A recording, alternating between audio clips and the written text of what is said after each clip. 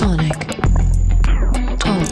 Hello everybody, welcome to Sonic Talk episode 582, recording today live on Wednesday the 3rd of July. Gosh, it's the 4th of July tomorrow for you Americans, Independence Day and whatnot. So yes, and I hear you're having a large military parade, which should be quite exciting if that's not something you've seen before.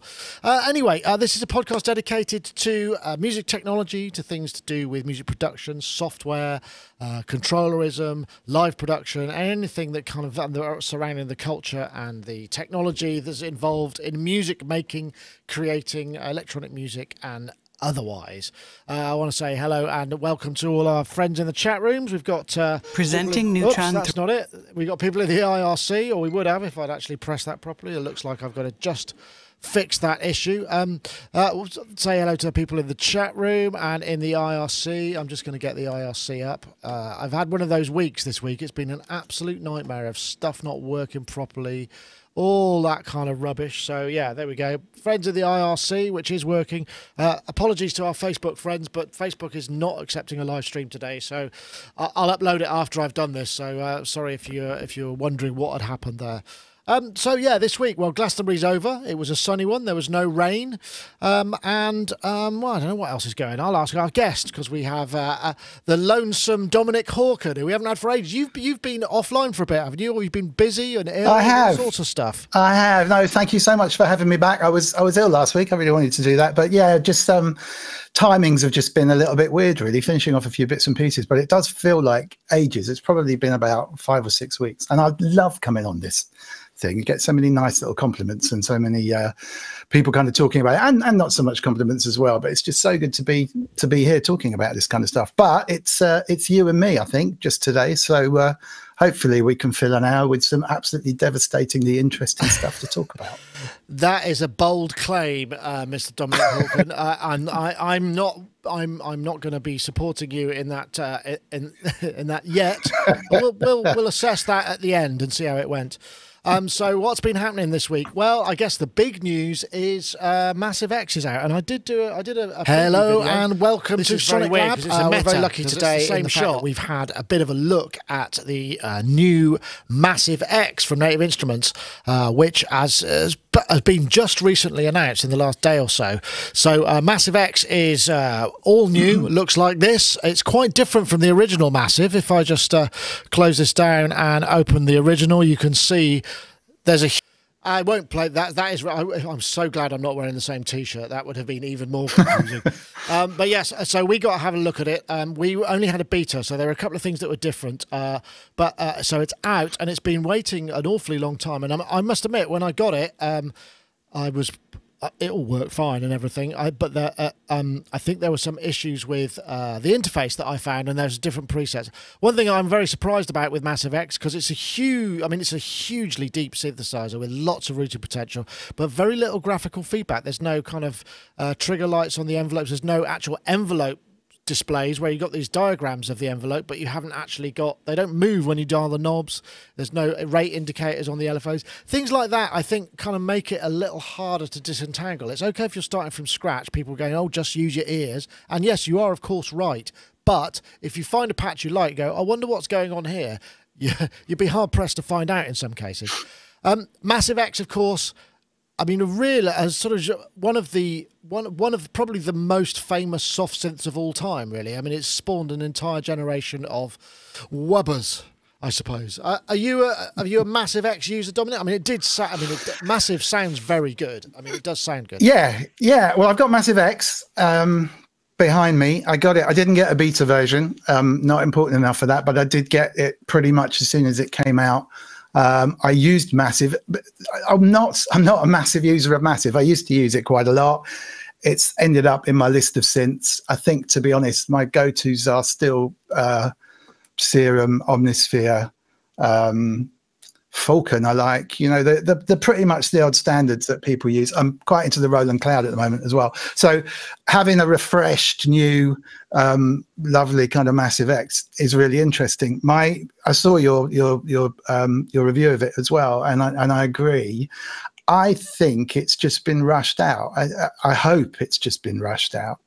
I don't think there's I didn't think there was massive amounts of presets there. And then I checked the original Massive, and that didn't have a massive amount of presets either. So I'm guessing they're going to sell some add-ons or whatever. But I did expect a lot more sonically within it that could give me an idea of what it can do. It's clearly a great sounding thing, and the depth to which some of the oscillators run and the things you can do with it are outstanding. I don't think the presets that are in it that really show that off. No, and exactly what you say. Some of the feedback, the tactile stuff, you know, I want to see the shape of the envelope. I want to see the shape of the LFO, particularly now with some of the alternative synths that are coming out, soft synths anyway, that really make the most of it. So Pigments really threw down a new gauntlet in GUI design, didn't they? Yeah, really? Which clearly came out 90% of the way after they'd started developing Massive X, so they've got a lot to live up to. But my gut feeling is it took a lot longer than it should have done to develop, and they've had to put something out. And I'm hoping version 2 will probably fulfill all of the stuff that people have been saying. I did see a really interesting YouTube analysis, which is way too geeky actually, but just looking at the sine wave and the aliasing that's coming back on the sine wave. And actually, if you do look at a straight sine wave coming out of the oscillator, it does alias. Now I don't really care about that, because in my ears it doesn't really make that much of a difference, but it's not pure clean sine wave, and it's like there's something slightly strange going on internally in the way that the filters are working. Well, isn't it wavetable? It is wavetable though, isn't it? So it's a wavetable based thing, yeah. So yeah, absolutely. It's a sample playback of some kind. So there's going to be some sort of interpolation going on.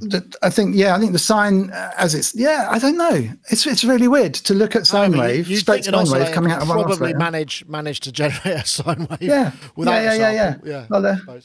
I'll dig out the video and I'll post it in Facebook underneath this one, because I saw it and I thought, no, you're doing something wrong. And then I tried it myself. And I'm like, this is weird. This is not a true sine wave coming out of a box that has a picture of a sine wave in it. Anyway, that is not really a criticism. That's just something that's just a bit strange.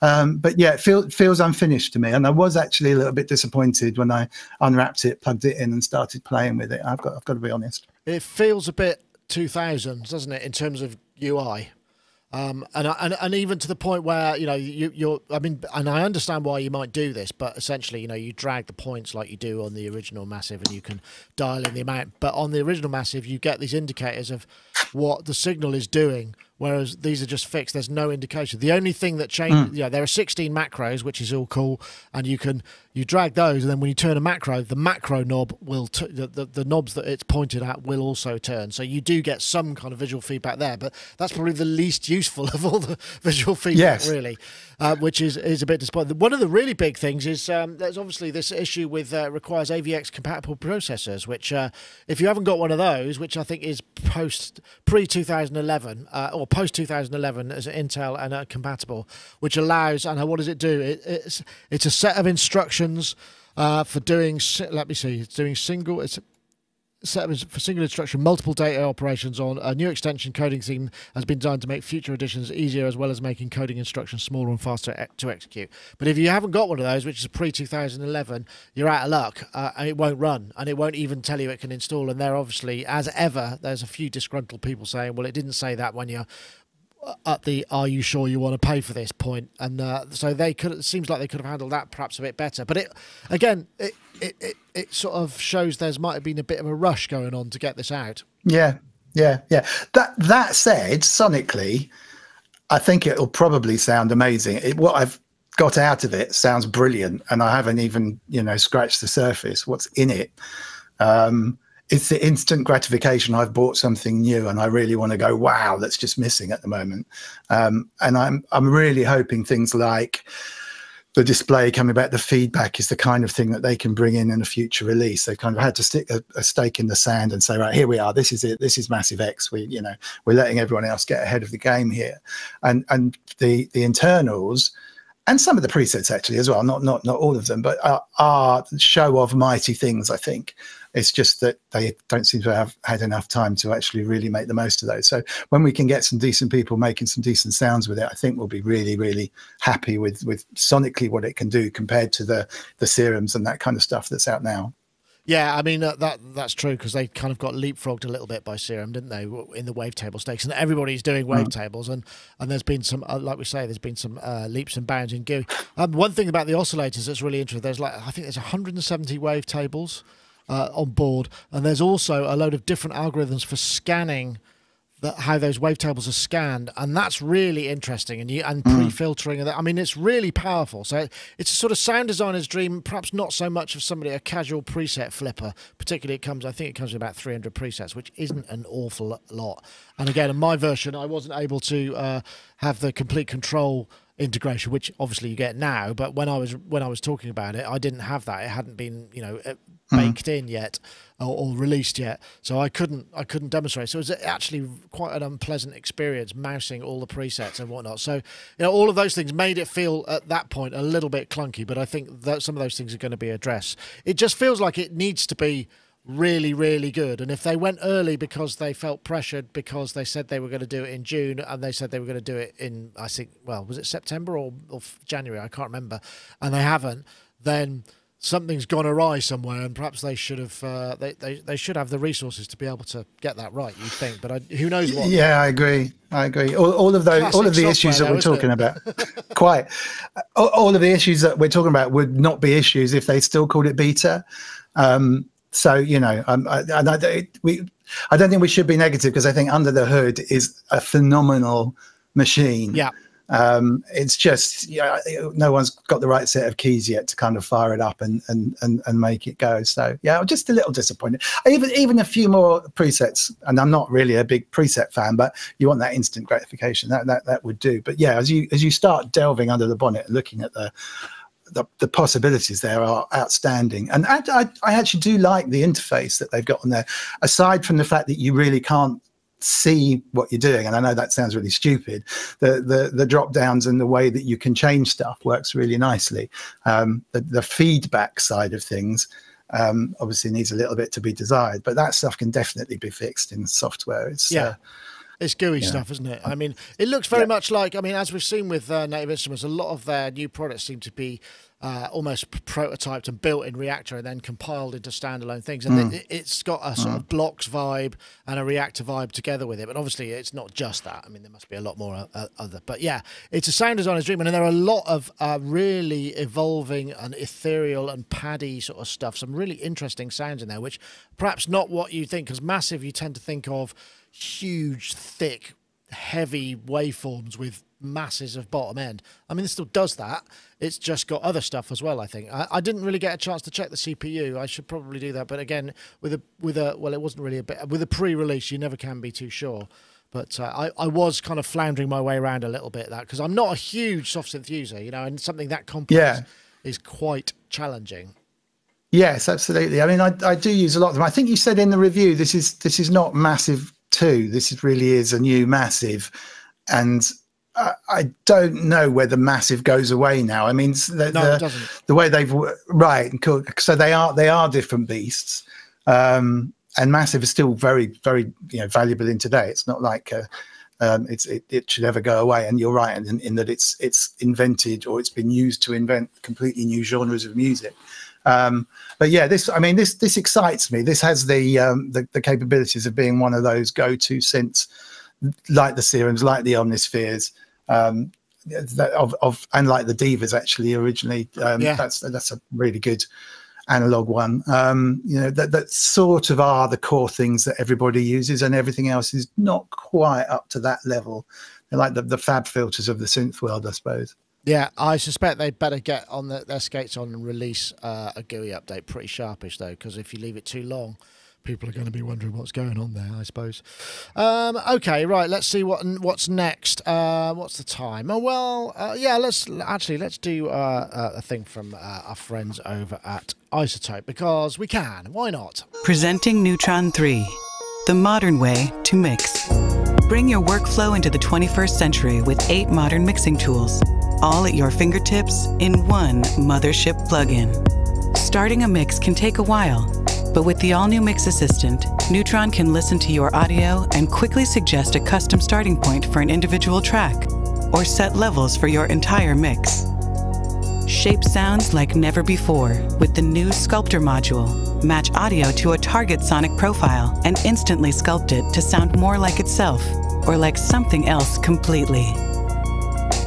Reach out and touch your audio with Neutron's immersive controls and visualizations. Neutron 3 comes equipped with Visual Mixer, a tool to help you effortlessly manipulate the landscape of your mix. Neutron 3, the modern way to mix. And of course, you could download a 10-day fully functional demo as usual from iZotope.com. And do offer that. You do suggest you check that out. I'm going to use that. Touch your audio. Reach out and touch your audio. That's a good tagline. We have a competition this week. In fact, we've got the winner from last week, which let's do that out of the way first. A guy called Joseph Scott at Joseph Scott, Mix Assistant Neutral 3, Sonicstate Inc. And iZotope Inc. Yep. Short and sweet, no extra characters in there, just, but that's what the supercomputer random machine picker is from Cheshire in the UK, bizarrely, so not too far away from us. And we got another, we're looking for another winner for this week, and we're looking for, this is Neutron 3 Advanced, I should point out, which is actually a bit more of a super duper as well. So we're looking for the hashtag channel strip and the hashtag Neutron 3 to at Sonicstate and at iZotope Inc. on Twitter. So the hashtag channel strip and the hashtag Neutron 3 to at Sonicstate and at iZotope Inc. I think I used channel strip because there was somebody, one of the quotes of the people who were talking about Neutron 3 said it's the channel strip of the future, which I thought was quite a good line as well, but it's a bit too long for a hashtag. So it just gets to be channel strip. We thank iZotope for providing the prize for this week. Very much appreciated. Let's see. Oh, yeah, okay. I think I've got this. Have I got something? Hello. Oh, no. Hello. That's not it at all. What am I looking for? Hello. No, hold on a minute. I'm looking for... that's what I'm looking for. Where are they? I thought I had... This was the Focusrite. Oh, yes. Third generation. Sorry, I thought I had that lined up. I've been reviewing the 18i20, and I thought I put the video in, but I'm probably not such a good idea. Yeah, Focusrite revamps the Scarlett range. We've had a 2i2 here for ages, and you see it everywhere. In fact, I'm pretty sure that Yoad uses a 2i2 or some such thing. Lots of people use them. The mic preamps in them are supposed to be really good. And the third generation increased. They've also added it to the, it's now USB-C. Which means, I guess, it's a standardized cable and will mean you just got a single plug. And I've been reviewing the 18i20. Sounds really good, actually. The dynamic range and the noise floor have been increased by another factor over the third generation. They've also got alt monitoring. It's got this air circuitry on all the mic preamps, which you can, on the 18i20, you can only switch it in software. But it's this sort of tilt EQ that lifts 4 dB between 100 and 10K. So it's supposed to emulate the kind of sound of the Focusrite ISA mic preamps, which, as we know, lots of producers use those as part of their vocal channels. I don't know, have you got any Scarlett stuff? Have you tried the Focusrites? I mean, it's starting to head into premium territory, yes? Yeah, which is great. There was a Focusrite desk in London, wasn't there, years ago? This massive, huge, proper desk that I worked on years ago. But no, I'm in your hands on this one. I hear very, very good reports, and I know loads of people use them. I'm lucky enough to have a Burl mothership in here, which is like a really high-end A to D and D to A converter, and that has little transformers inside, which you can sort of overdrive it a little bit. And I have a couple of these pre-Sonos boxes there, which are just sort of handy to use for things like this. That's where my audio is coming in. And I've always looked at those other boxes to think, well, because I think they run well with iPads and stuff as well. So, yeah, but in terms of actual, in terms of physical usage, no, I haven't. I'm looking for something that would work well with an iPad as well. And so maybe this is the time to bite the bullet and actually get hold of one of those. Yeah, I don't know. I mean, obviously the thing with iPads is the power consumption, isn't it? And I think you probably have to have a lower channel count because driving that many mic pre's and 48 volts is probably going to be beyond just the regular thing. So you need a USB. Is there such a thing as a USB-C hub? I don't know if there is. I think you can feed power into it in some ways. I'm sure I've seen someone being able to compensate for the lack of power. Yeah, no, because I've got a USB-C dongle thing here, which is I feed the power into it and then it goes on, but it's just a port replicator. So Right. It doesn't. It's not a USB-C to multiple USB-Cs with power. Gotcha. You see what I mean? So a Gotcha. splitter. Gotcha. I'm not quite sure how that would work. That might work. Although, no, there must be, because my new phone. I'd just like to plug that. This is my. This is a Xiaomi. It's an Android one. I was going to get another Samsung, but it's only got USB-C and it hasn't got a headphone socket. And I was thinking, oh God, am I going to survive on that? But the price, it was like 270 quid for 128 gig, 6-core, 6 gigabytes of operational RAM. It's pretty decent, and that's brand new. But it's got USB-C, and I bought a USB-C splitter to a headphone thing, which has then also got another USB-C in. So there must be, lots of USB-C devices have a through for power. So I suppose that would work. But it sounds great. Yeah, but we digressed. Yeah, we do digress. I don't know why. I just had to get that in there. I felt like No. I don't. Not with your phone. I meant with the with the iPad thing. It's no big deal if it doesn't work with an iPad. No, your phone is amazing, and I'm sure it would work with it as well. But no, I mean, moving away from the iPad side of things, you alluded to it. I mean, the quality of these things now is astonishing. So working out of a hotel room with a microphone or whatever, it's just brilliant. This Burl thing I've got, it gets amazing reviews. It does sound brilliant. You can overdrive it. It's sort of an analogy sounding thing. It costs an absolute fortune. And, a carry around USB driven one of those, or even some of the alternatives that are around now with the mic pre's that they've got, are just astonishing. And what you can do now, just literally with your laptop, one of those and a mic is stunning, absolutely stunning. Yeah, they sound. I mean, there's all sorts of routing and stuff. The one thing I will say though is, I don't know if I mentioned this live on the show yet, but I've got a USB-C cable which I bought, which just came for, it's like an SSD, so I use it for data. And I thought, oh, that'll be fine. And I plugged it in, and it wasn't fine at all. It actually, the sync and the clocking, the communications between the laptop and the unit, this is obviously running on a Mac, was terrible.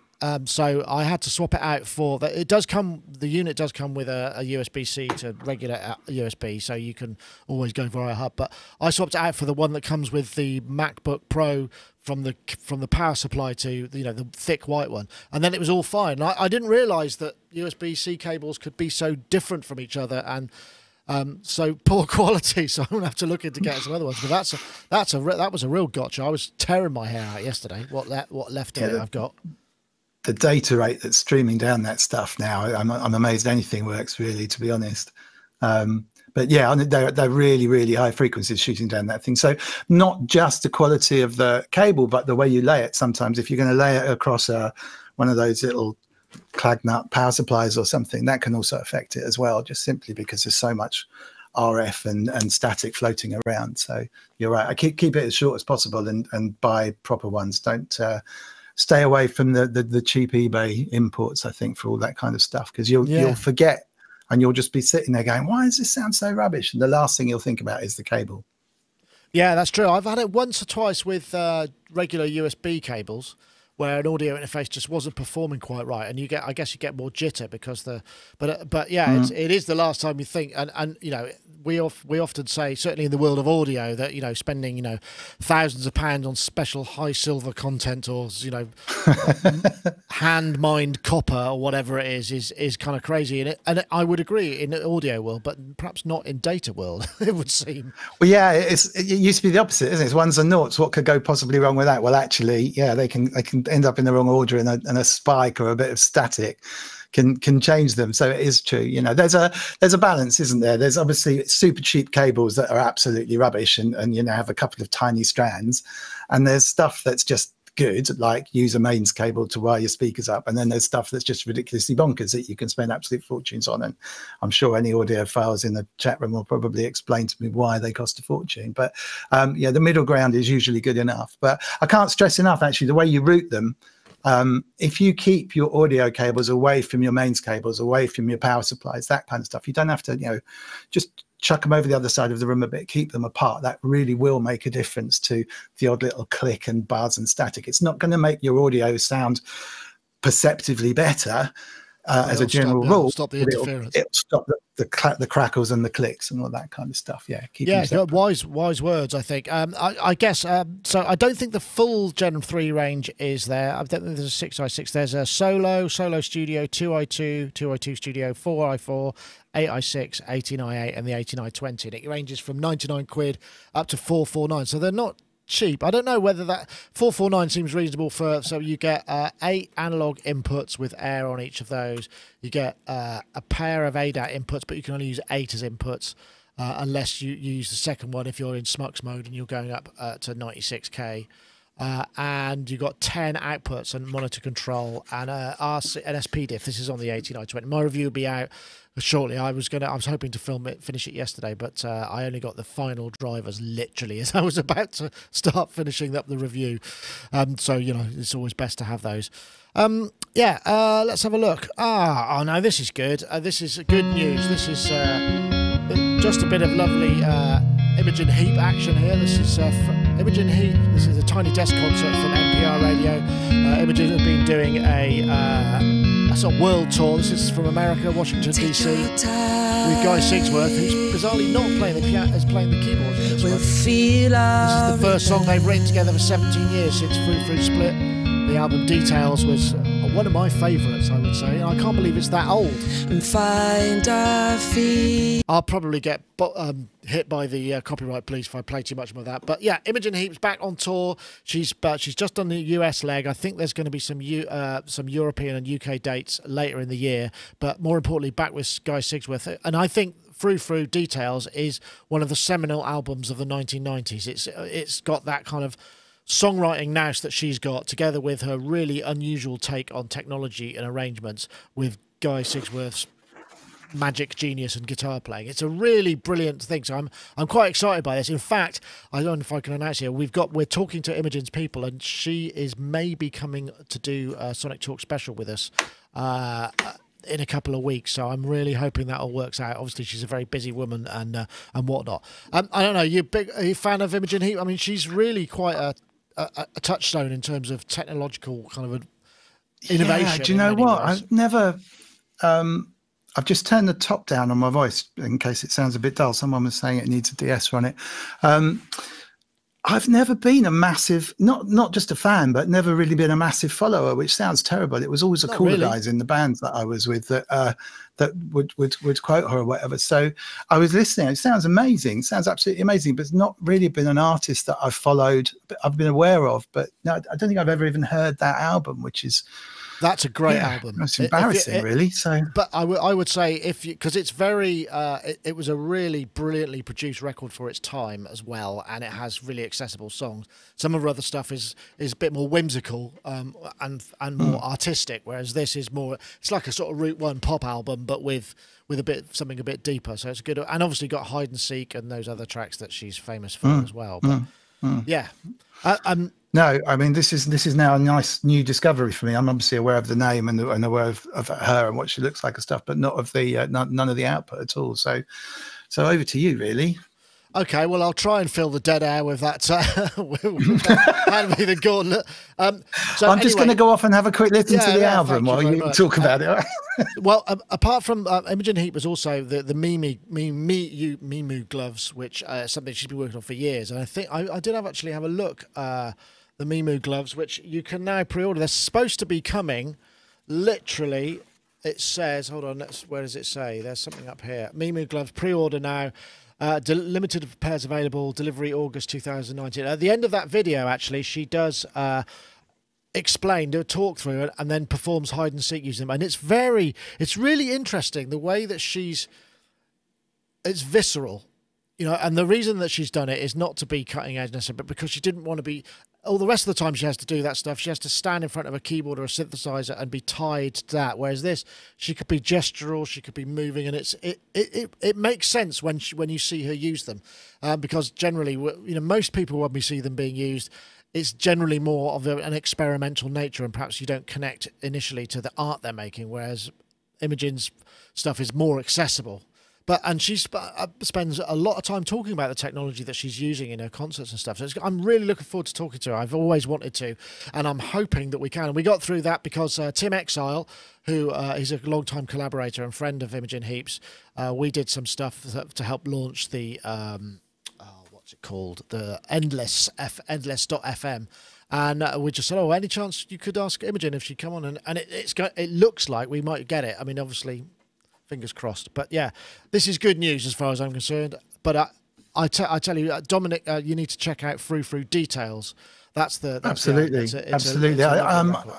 I saw she was a backer on the Endless stuff, which is great. Actually, really like the Endless app, and I thought that's a strange kind of connection. And now that makes a lot more sense. Yeah, brilliant. I will go and cover myself. I know the chat room's going wild with people saying how amazing she is and the great use of technology and everything. So it's clearly me that's out of touch. I tell you what.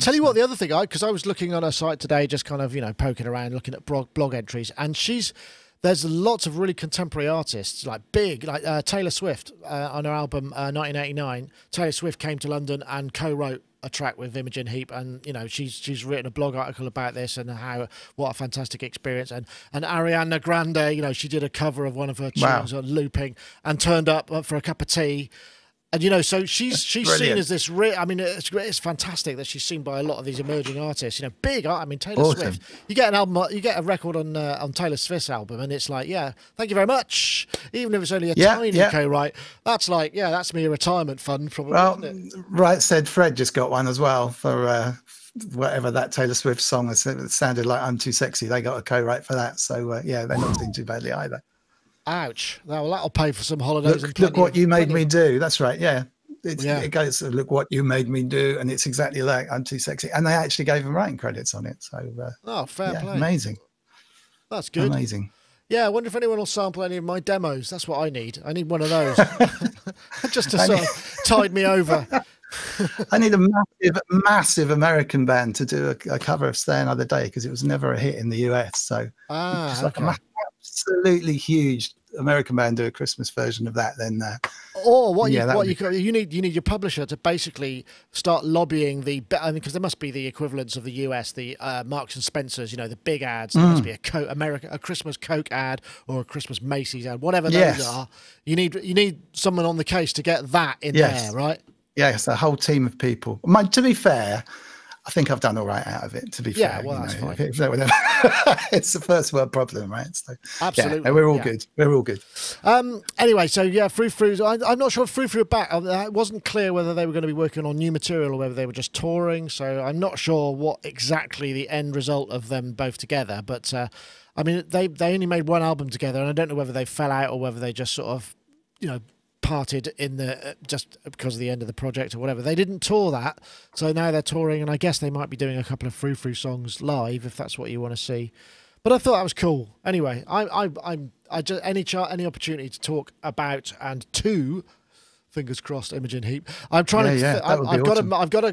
The only problem I'm worried about now is not having intelligent enough questions and coming across like an idiot. That's always the nervous thing when you've got to interview somebody sort of magnitude that you're just going to just really do a bad job and they're just going to treat you with contempt. But I'm hoping she seems like a nice person. Even if I do come across as an idiot, I think she'd be kind. I don't think you could come across as an idiot, really. I suppose, it's when you get the real, if you get the super nerdy, geeky fan questions, that can be sometimes slightly strange. But I tell you what seems to work sometimes, and this comes back from when I was involved in the film launches, is just to ask a couple of questions which are not the obvious one. You know this anyway, right? But tiny little bit of research about something so obscure that they suddenly go, wow, God, you remember that? That was 3 years ago, and it was only appeared in the tiny little thing, because everyone just does the Wikipedia, and how's it going? And what did you think after that last album when the press said it wasn't as good as the first and all that kind of rubbish, rather than, what did your dad say when you decided to be a musician? That kind of stuff's much more interesting. I'm going to use that. Thank you. Mate, so I could give the impression that I'm just below stalker, but research. So it's just that. Yes. Anyway, not the. Well, what exactly is your address? Exactly. Anyway, so that's all good news. Right. So, here's another one. So this was. I think I've got this here. This is. Get Carter has been on Cherry Red Records. Basically, their Get Carter original soundtrack, which is by Roy Budd. I've been saying it's by Harold Budd for years, but I've got the. If you're not familiar with this is the sound of Get Carter. It is this is a seminal track.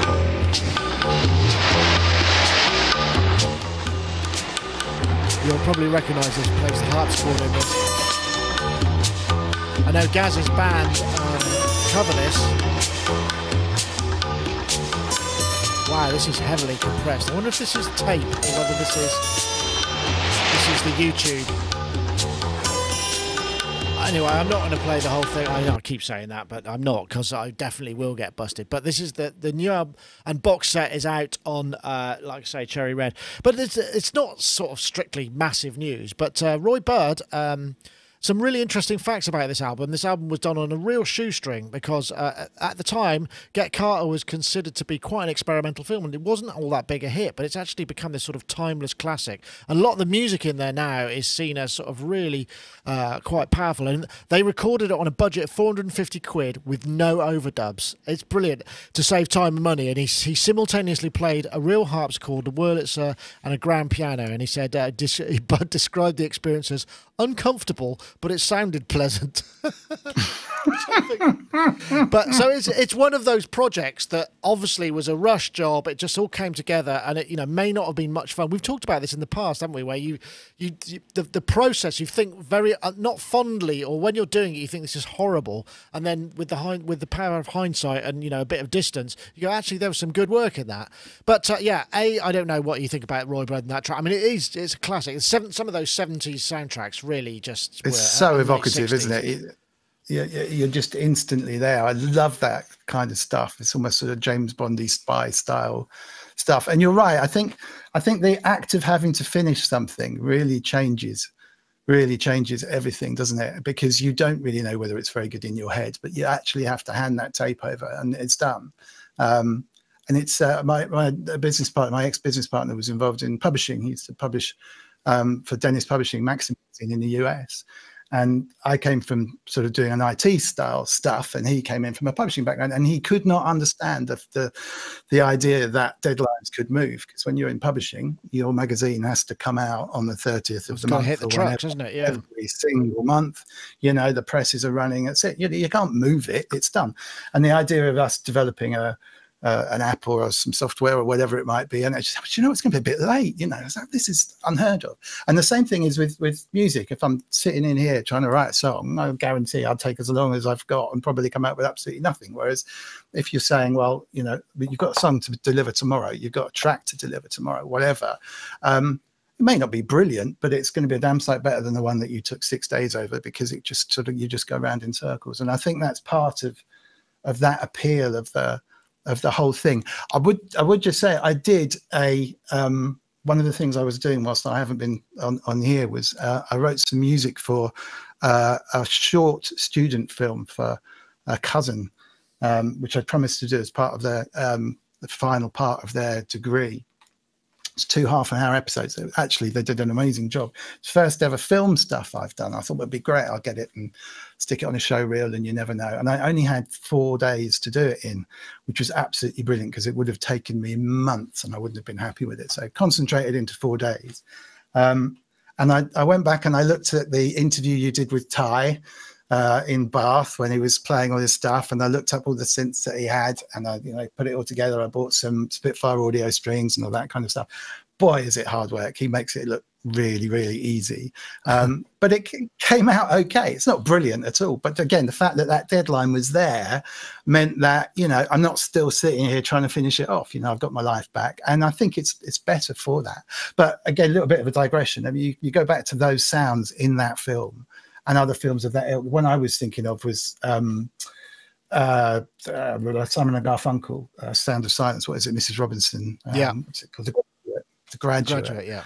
First time I heard Simon and Garfunkel was just at the beginning of The Graduate, which was immediately evocative of that kind of summery. I think it was late 60s when it came out, 67, and all that stuff. It's so evocative, and there aren't so many films these days around now, because they kind of pull from the latest hits or the latest artists, that suddenly you hear it and you go, yeah, that's that film, that's that feeling. Maybe Quentin Tarantino's stuff would be a bit like that. Well, because it's music that's already been in existence. You're right, actually, because now the films and music and artists, that symbolism is used to launch, to create a bigger sum of just the PR for the song or just the PR for the film. Whereas back then it was part of the score more so. I mean, not saying fully, but I mean, it's really interesting. I mean, that Roy Budd soundtrack, it sounds very 60s, although it's into the 70s, because you go forward 4 or 5 years and we're talking Assault on Precinct 13, you know, which is a very different. Whereas, you know, you got the Dirty Harry, the Layla Schifrin, and all that, you know, all of that stuff is sort of inhabits the same world where there's very experimental instrumentation was used to create. So the orchestration was what created, like, you know, the fact this sort of the double bass and a jazz trio with a harpsichord is kind of like, wow, that's weird. Yeah. And now you think nothing of it because we've had Portishead, we've had all of these other things. Whereas then it was like, wow, what a different sort of show. It's like a different department, wasn't it? I think I read or I heard Across 110th Street, the Bobby Womack song. That the film is called Across 110th Street, and I think he had an album and they didn't want anything on it. He said, I'll record another song. And, you know, he did that in a day or two. And that's just a brilliant song. And then if thinking back again, I was thinking back in the 80s, you've got films like Pretty in Pink, which did use the artists of the time. Yeah. But they've ended up with that legacy of, you hear those songs and you think of Pretty in Pink. You know, they just captured a moment in the 80s. With the psychedelic. What was the name of that? Psychedelic Furs. That's right. Yeah. And a bunch of other 80s artists there, which sort of and Breakfast Club and that whole era of that kind of thing, which they did take modern artists and artists at the time, and they just packaged it in the perfect way. It's interesting. Just going back to that kind of concept of working on something, and you know, maybe it's a tight deadline and you don't have time. Do you think there's an element of when you're creating stuff? You know, we have the luxury, specifically now, when we can endlessly cycle, whereas you know before we would have to rewind the tape or rehearse with the band or whatever. We can sort of immerse ourselves, you know, to just below the air passage in the music.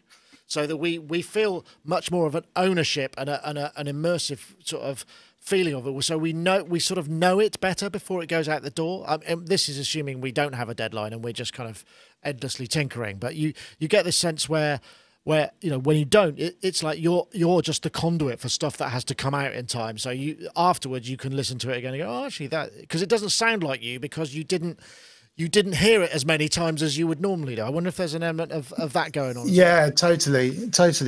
I mean, there is a massive, for me anyway, if I finish something, sort of done a demo or done a song or whatever, the moment you play it to someone else, it sounds completely different, whether that's your girlfriend or your mother or your dad. One step on from that is play it to the A&R guy or play it to the label. It sounds completely different. And suddenly you're almost thinking, you're spotting things that you were never even thinking about before. It puts you in a different frame of mind. Yeah, that's I also, you know, and that could be anyone. And it is really important to get someone in because you think, oh God, you know that? I thought that chorus was good, but actually, you know, it doesn't work there. And also I think these days people are expected to do everything, and you can do everything. You can do everything on a laptop if you want, from recording the first note to mastering the final audio to uploading it to DistroKid and getting it on Spotify or whatever. And that's been a natural progression, but people forget sometimes that, like Elton John never wrote any words. He worked with someone who was really good at only talking at writing words. So prior to that, I guess it would come together. They just came together. No one works with lyric writers that much anymore, you know. And I'm not suggesting it's necessary, but take it way back and you look at the Frank Sinatras and all those guys. Those guys were great singers, and they had to do a take in one take with an orchestra, all mic'd up, press go and record, and that record would come out. And the reason they got signed is because they could do that. They sounded great, and they I talked with Jamie Liddell. I talked with Jamie Liddell about that a little bit, about the kind of notion. It's an interesting. I just want to bring a couple of things into the chat room. We have some great quotes here.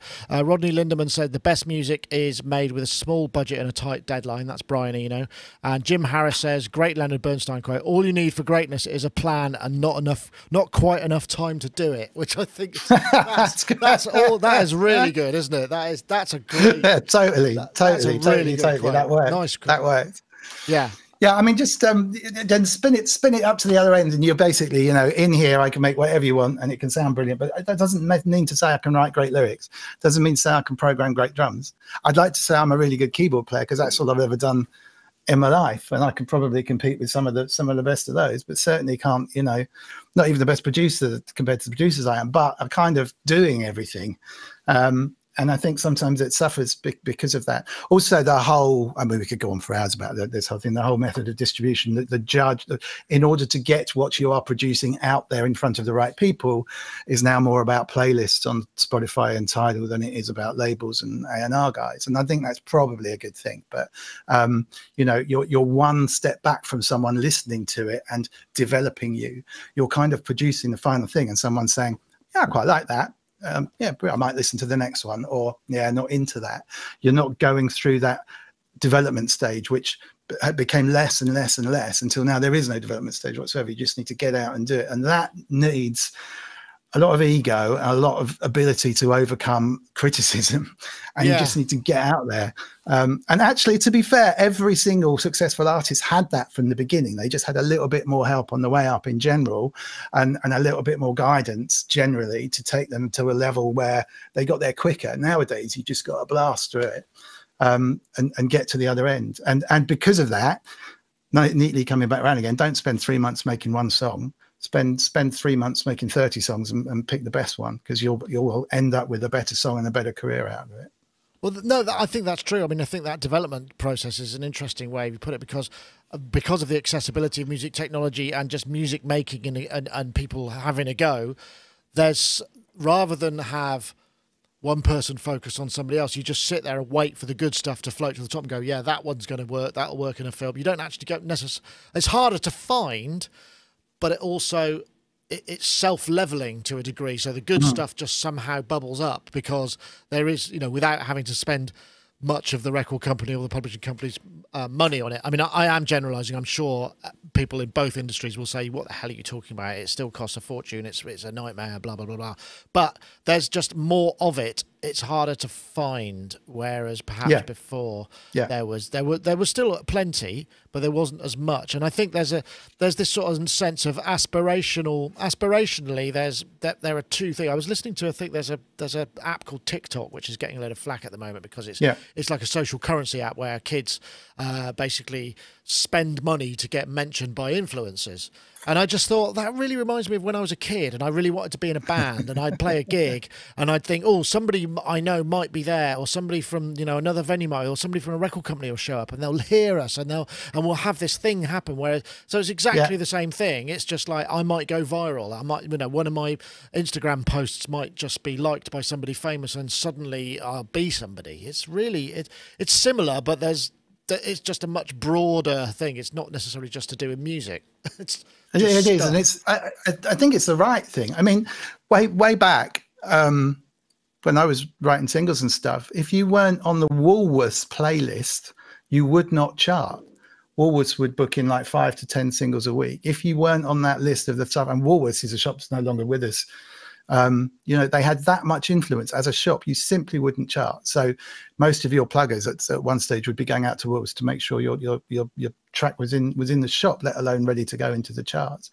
So the kind of gatekeeping that used to go on, and the label that would say, well, you're going to have to stock our record and we need it charted, otherwise we won't give you the release of the one that you actually want of the other band that we've got that's really successful. But that's all kind of wrong. It all happened that way. But you know, and you get these ridiculous situations when the dance boom kicked off, where the labels would pay the artist, pay to record the thing, pay to press the labels, give the records away to the DJs, and then actually buy them back themselves to chart them half the time and boost them in the charts, which is clearly a business that just doesn't stand up. So now it's brilliant because the doors are open. Anyone can be a musician. Anyone can make music. Anyone can do it. And that's fabulous. But what the flip side, which no one kind of realized, was that means there's an awful lot of music around. And the filters that say, well, actually, Dominic, I know you like XYZ band, therefore you'll probably like this, are now algorithmic and generally playlist based. And I don't, you know, the influence over playlists that Spotify and Tidal have hasn't yet even been seen to be as important as it actually is. If you get onto a Spotify playlist, which happens to be a Friday evening wind down playlist on there, that could probably make your career. And I don't think many people have kind of. No, I guess that's really weird, isn't it? Because I mean, it's such a chance thing, and the fact that it's AI effectively. I mean, although some of them have curated things. I mean, there was a whole thing about yeah. Some of them are curated by actual humans. But maybe the thing is now what will end up is, you know, that there'll be algorithm, you know, what you want to get on the title algorithm's really suited to your music, you know, that kind of stuff, which is sort of that's going to start happening, I guess. Yeah, it's exciting. I mean, exciting. It's got to be embraced. There's artists I know, particularly from back in the 80s era when I was more sort of active playing with them, who just think it's terrible, you know, and actually, people had it. In my opinion, people had it way too good back then. We made far too much money out of music that, you know, other people were working much harder, getting paid a lot of money to have a play on Radio 1. 40 quid at one stage you used to get for a play on Radio 1. I mean, that's outrageous. So now it's sort of settled down a bit. It's valued at a level where, you know, if you go out and play and you sell tickets and people want to hear you, you'll make a decent living, and that seems to be like a little bit more of a level playing field. The history of the pluggers. I remember when we were doing our thing, we had a management and label that was sort of a bit of DIY, and it was a friend of ours called Henry. He was a kind of he was like a South London gangster type character, Italian Cockney. And we had meetings with, you know, if we want our tracks to get played on Radio 1, this was back when plugging and payola was still a bit of a thing. To get onto Radio 1, the producer let it be known that he really needed a new lawnmower. And this was related back to me, and I was just sort of like, what? So we got to buy this guy a lawnmower to get our track possibly put on a playlist. I mean, I just thought, what the hell? And that really shot. I mean, you know, it was way worse in the States, and the payola scandal broke much earlier, but it was still going on in the BBC and in those worlds. Whereas now, I think all of the charts now, certainly the BBC's charts and the kind of commercial music charts, radio charts, are following the digital download chart trends, which are presumably completely. They're not impossible to fix, presumably, but they are probably less. So you can't go out and buy, you know, I suppose you could get a load of people to buy digital versions of your single on Amazon, which probably contributes to it. So I suppose it probably still happens. I mean, you know, let's not be around the bush. It probably does, but it's more expensive and would be crazy to invest that sort of money. Whereas getting your track playlisted on national radio or stocked in Woolworths or played as background music. This was a good one. If you would get you could get your music played as background music in one of the 3 big soaps on the UK television. That was also a really good thing to coincide with the single. Yeah. I've had that. I've had that actually with a couple of tracks. It is okay, but no, I think honestly, I think it's a good thing. I think, you know, anyone. I hate anything that has gatekeeping involved. You know, you have to have a deal in order to chart. You know, you just make your music, get it out there. Just don't give up if someone says I don't like it.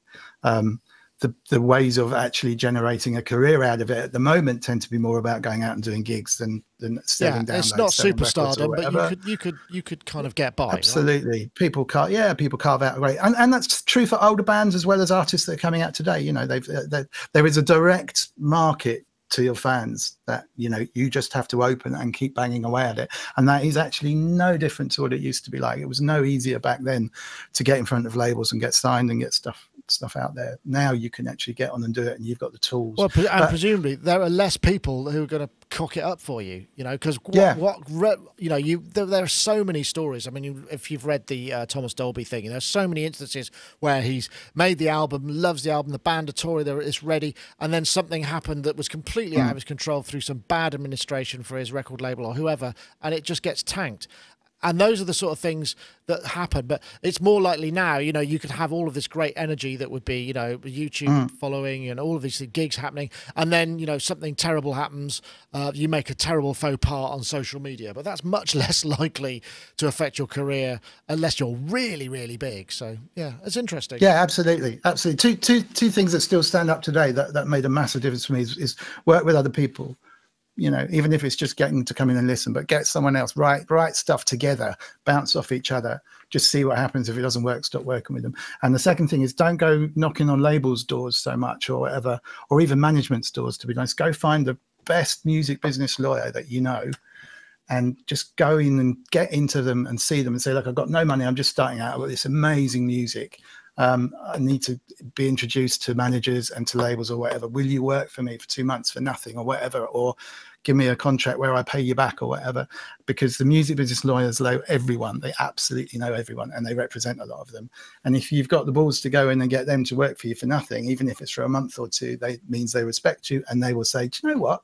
This guy came in. I quite like his MP3 I've got here. I quite like this track. What do you think? And he'll get it in front of the right people. That's how I got my stuff into labels originally, by going to see a lawyer, not for advice, but for his contacts. And it was just an open door. Right. Interesting. Well, we seem to have made it to 5 o'clock, Dominic, without having to resort to too many topics. Can I just show you two exciting things? Yeah, please do. Please. We didn't got to the what have you been getting up to? Oh yeah, I borrowed one of these. From Tempest. A fabulous friend called Jennifer, and it's amazing, absolutely brilliant. I've always wanted one, and then when I kind of read all sorts of things about the Tempest, when they said, you know, their software isn't particularly reliable and it doesn't work half the time, and the upgrades haven't been promised.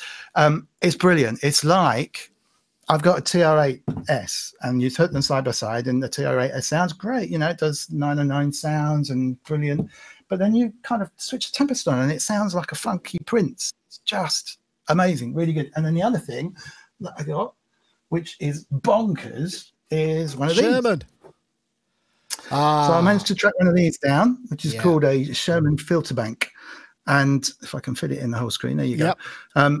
And it's basically two filters. Killer filter and a massive distortion and compression unit. Yeah, and it's got MIDI on the back, and you can trigger stuff and all the rest of it. And most of the demos you'll see have a YouTube for Sherman filter bank that makes the most amazingly awesome chaotic noises, which is what most of the demos are. But what it also does is, if you use it kind of gently, it does sound amazing as well. So these are two things. Unfortunately, I have to give the Tempest back. But the Sherman is mine, so I'm trying to make the most of it. The thing about the Sherman is, it was, well, I remember when, because I did have a Sherman, I think it might be with Goldfrapp actually, the Sherman filter bank too, and we used it, all of the sounds, Black Cherry, the album, those really distorted drums and some of the that's all Sherman filter bank. I used it everywhere, and it is, because you almost get that kind of bit crushy. It just kind of, you know, it doesn't have to filter, it could do all these other amazing things. And yeah, and it also is great for writing articles, because you can always say fancy a Sherman, you know. So it's, you know, I'm going to leave that there so people can look up Cockney rhyming slang. I'm not going to explain it. But, very good, very good.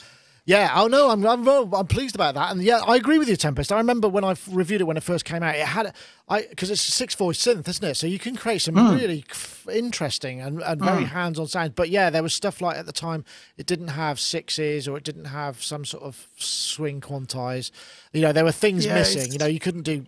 You know, but no, I'm sure that's changed now. But it is a bit of a classic. It's complicated. Yeah, it's not the easiest thing. I mean, I know my way around it. It's not the easiest thing in the world. It has its limitations, but I think it's a bit of a future classic. I think it's a 6-voice synth, and a couple of extra oscillators on there have samples. A lot of samples. You can't change them or whatever, but it just has this sexy kind of warmth to it, and it does sound like a Prince track.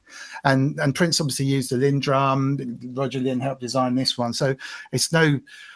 I think there may be a sort of psychological link in my own head between the two, but it just grooves, and you just put them side by side with something which is kind of nice, clean, hard 909 or sounds or whatever. There's something earthy and really, really nice. But I was super impressed, because I swapped.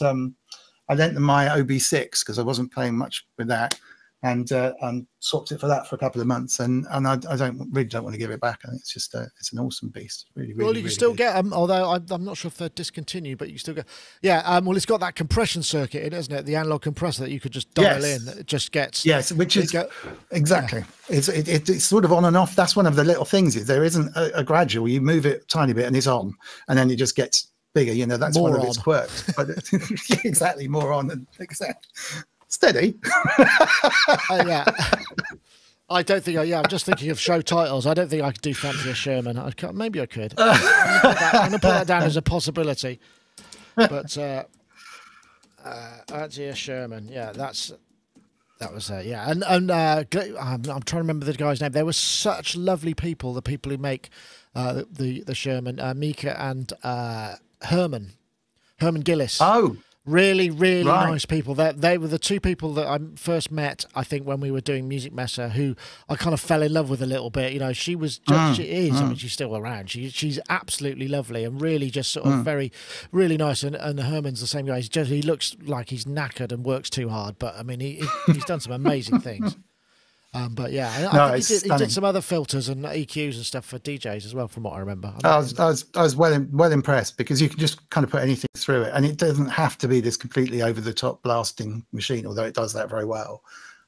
Yeah, very, very tactile, and with MIDI on the back, you can do all sorts of crazy triggers and stuff. So I'm kind of just getting interested in stuff that sounds different now. I know there's a lot of monosynths coming out. There's a lot of stuff that sounds good, but it is sounding a little bit the samey, and the Tempest and the Sherman both just seem to be a little bit unique, which is well, the Sherman for a long time in the I guess it would have been the mid-90s.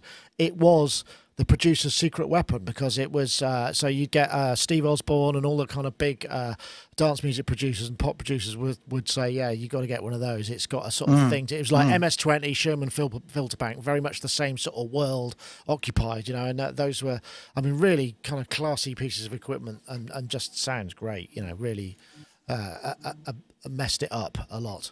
Okay, well, I've caught up. You have. Cool. Well, no, not only that, but you know, now it's like Chordroids. You know, they're sort of back in fashion. Back again, yeah. Yes. Okay. That kind of thing. Well, you know what I mean. Okay. Thank you so much, Dominic. It's been great fun having a chat. I mean, as we know, you know, summer is always a fun set of months. Less news, less people around, so we can have more of these kind of one-on-one things. And it's very much appreciated. Your app, by the way, did you get to? Is it out yet? Are you plugging it? It's finished, and actually, that is a good point. It's finished. It's not in the store. They've got it. I just have to press the button. There's a few people who asked to test it who I missed off the list. So tweet me at Dom Hawken, just on the screen, if you didn't get an invite to test it. I mean, it is finished. It's basically ready as soon as I say launch it. But I would like you to get early copies, because you were so kind to ask in the first place, and I think I've missed a few of you off. So by all means, tweet me again, and I'll send you the coupon to get it for free.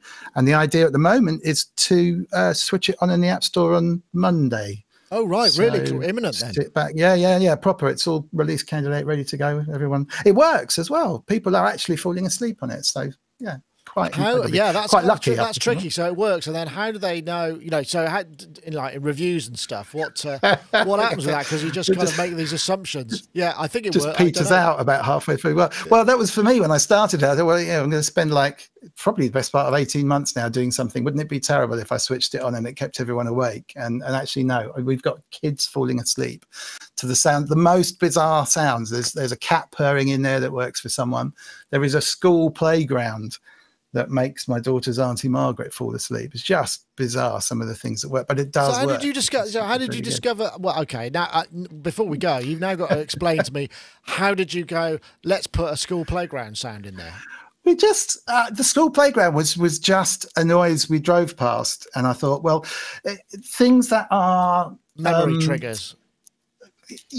triggers, but also white noisy in the effect that they're random, you know. So so a school playground is generally, you know, how long a loop is it? How long did you have to? Well, this is the killer, right? It has an algorithm in there that chops the sounds up into bits and then plays each of the bits like this. So it's building an unlooping loop. And what I'd like to do is do a vid on it and actually show you what's going on, because it is quite interesting the way it works. But it's with a school playground, you'd be recording lots of different kids in the playground, and you'd be recording the background noises, and you'd be recording the swings, and then you've got an algorithm which is then effectively so it's multi-track. Right, okay.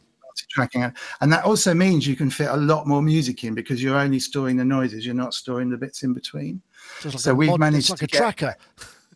Pretty much, yeah. So we've managed to get huge amount, hours and hours and hours of audio into something that doesn't have to be online. So I mean, the limit of apps that you can download over cellular is 200 megs.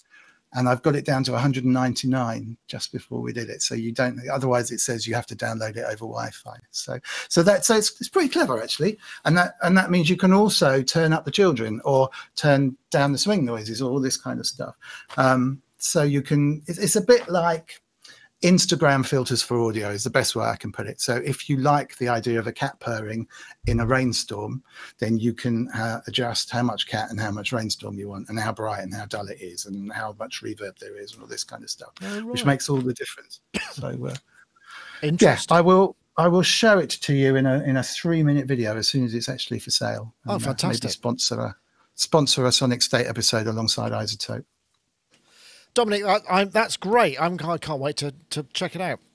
And thanks again for joining us. And don't forget, no worries. well, I should go back again and just sort of mention that you can win a copy of Neutron 3 Advanced. Don't forget, we're looking for the hashtag channel strip as one word, the hashtag Neutron 3 to @Sonicstate and @iZotope Inc. on Twitter.